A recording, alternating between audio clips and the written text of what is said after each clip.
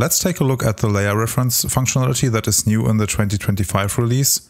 And layer references are quite an awesome way to create procedural effects for your asset texturing projects. So for example, I have this peeling paint effect here, and it's basically all driven by this mask. So I can peel it completely or also get rid of the peeling, so we don't have any paint peeling here. And yeah, let's take a look how we can build that. Let me turn off the ray tracing. And as you can see, we have quite a few layers on that, but it's not as complicated as it may appear now. So maybe let's just delete all of those and let's check how we can build that. So let's start clean. This is my mesh. And at first I'll take just this rust material here maybe. Or let's maybe also check for a different metal which could fit. What do we have here? Maybe just this iron flakes material. Yeah, I think this is the same that I had before. But let's mask it a bit. So I use a mesh projected mask on that. Then let's look for a nice grunge, maybe spot 7. Let's adjust it. And I want to have mainly rust. So not so much metal visible, just mainly rust. Yeah, like that. And yeah, then let's add our first paint layer. So this would be our paint. I want to have it, grayish. Let's also enable roughness. I want to have it rough, also non-metallic. And let's also apply the normal here, so we don't have any effect from the underlying layers. So at first I want to make this paint layer a bit nicer. Actually, I need a bit of height, but we will adjust that later as well. So let's first add a new multi-channel layer. Set it to maybe a brownish color. Maybe like that. Let's add... Oh, actually, let's make a layer reference for this one first. So let's just see how we want to have our first mask. So I use a mesh projected mask as well. Maybe add I think spots 2 was quite nice for that. Like this. Let's turn that off here first. Then let's adjust that. Maybe a slight blur. Let's bump up the brightness fully. Let's play a bit with the balance and the contrast. Don't want to have too much. Yeah, looks quite good. Then I also want to have that influenced by my AO. So I add a new mesh projected mask and choose my AO from my package, which was this one here, I think. I set it to UV projection and also have to adjust that. So as you can see, we are getting this effect here. I also want to have full contrast nearly. Then let's check like this maybe. Let's blur it slightly. So we have AO influence, and when I now go in here and make it like this, you can see our AO influence. And let's slightly adjust our mask.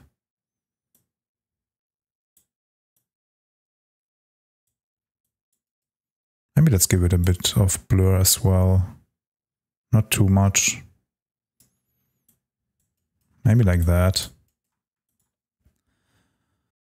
Let's maybe also use the levels on this mask. So I need to get it here.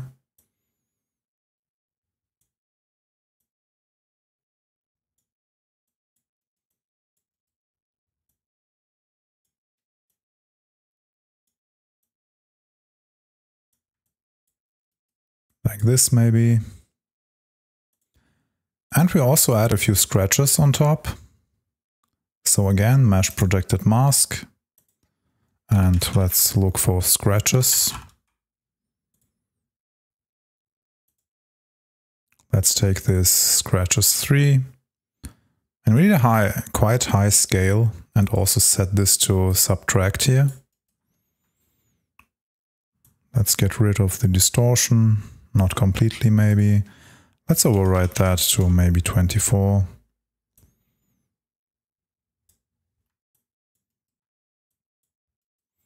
Okay, so now I have my mask ready, and I'll use this layer add reference to add a layer reference. So we will be referencing our mask here from this one.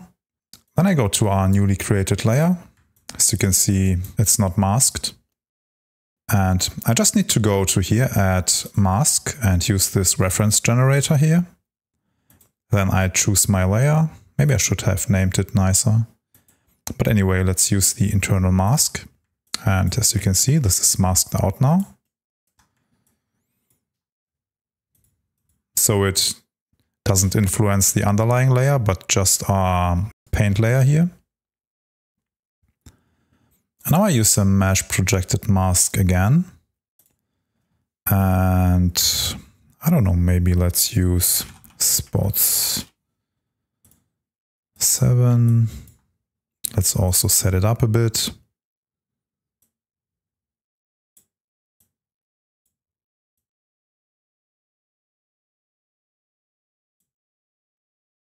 Maybe let's adjust the scale a bit. And let's also go to our layers here and use roughness and make it rough. Let's add a new layer, multi-channel layer again, and we want to have height information only. And let's set it to subtract, I think. Then let's use our reference generator again and reference the same mask. Then I go in and use a mesh projected mask again.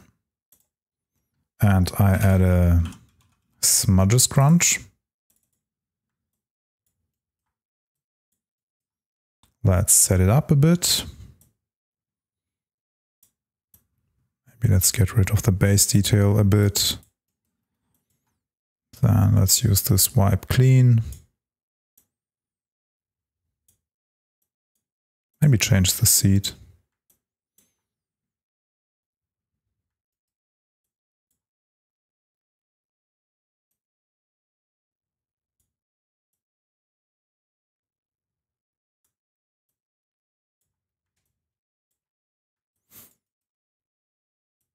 Let's add a bit of the base detail again. Let's maybe decrease the influence here, or the blend opacity.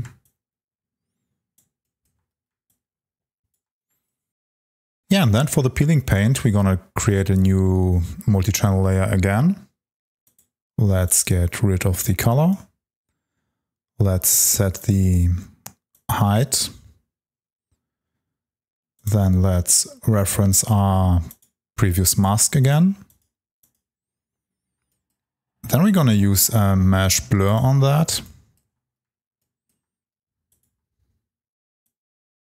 So as you can see, this blurs the mask a bit. And then we basically want to subtract our previous mask from that. So we're going to take a reference generator again, reference our previous mask. Let's set it to subtract, I think.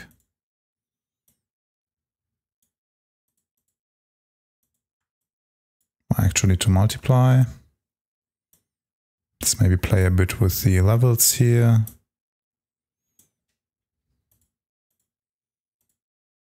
Let's subtract the height.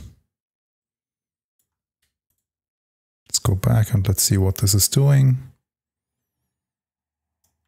So we basically have our effect going. Let's maybe go back to our main paint layer here and let's adjust the height a bit.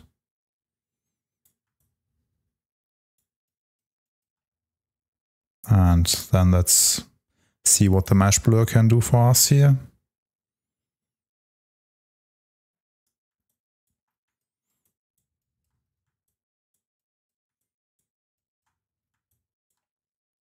And then let's add a reference for this one again, as I want to have the outlines basically and get a new effect going so we can break this a bit up. So I'm gonna add a new multi-channel layer here. Get rid of my base color, just use hide, set it to subtract. I use my reference generator and let's maybe call that cracks or peeling paint. Then I go back here, use the mask reference on peeling paint, use the internal mask again. Then I go here to my mesh projected mask and let's look for cracks.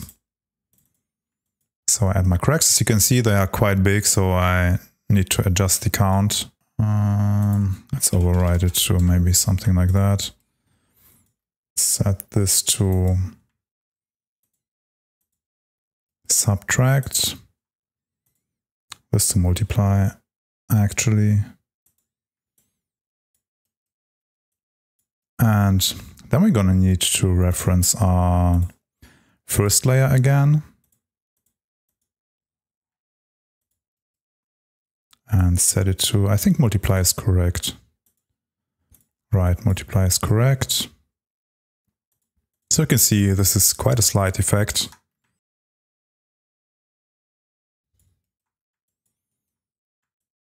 But yeah, we are basically finished here and we could go in and add more effects on our paint, for example. So if I don't like that, I can go to my mesh projected mask again. I think this is my most used mask, as you can get quite awesome effects with all of those grunges and noises here. And let's use, where's my fractal sum? Fractal sum. Let's set it up a bit. Let's use some custom gain. Maybe let's go back here.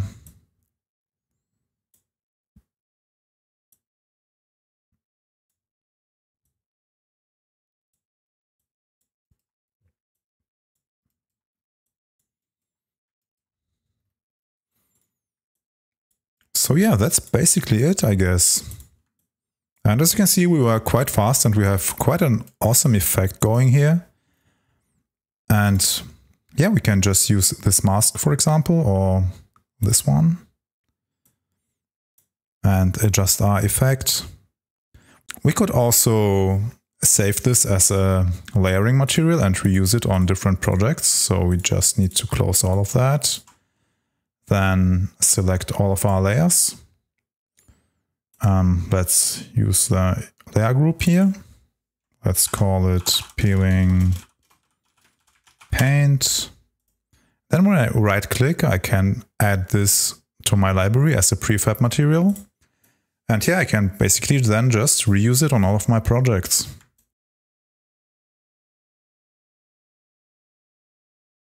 And we could also add more masks to that, for example. So I think this is my main paint layer, right? Right.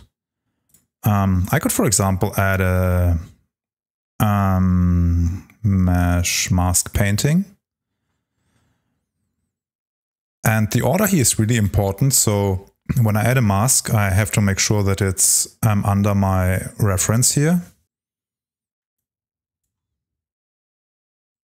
Let's set that to subtract. Let's maybe go in and change our brush. Let's maybe use a box.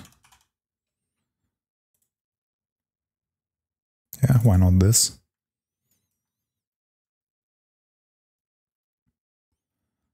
I have my box settings here and I can make it more like this. And yeah, then I could basically paint and adjust my mask like I would like to. Maybe it's better to use a grunge here for this one. So I think this cracked grunge is quite nice. Let's give it a vignette. Maybe let's adjust that a bit.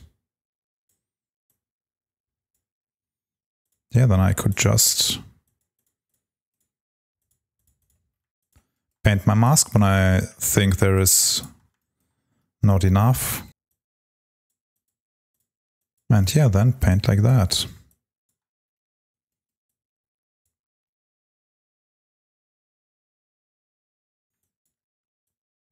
Or when I set it to black here, I can get rid of it.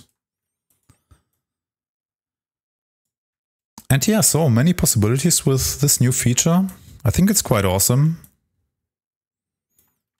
And yeah, I think that's it for the video, guys. And if you have any questions left, just let me know in the comments. So thanks for watching and see you next time.